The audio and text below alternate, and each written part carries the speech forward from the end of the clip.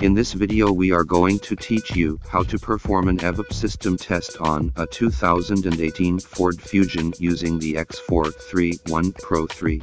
First select Local Diagnose. Next select Ford. Confirm the software version and select OK. Select Automatically Search. Set the ignition switch to on and select OK. Select Model Year 2018. Confirm the vehicle information and select Yes. Select System Selection. Select Powertrain Control Module. Select Special Function. Select EVAP Test. A screen will appear. Select OK to continue. Set the ignition switch to on and select OK.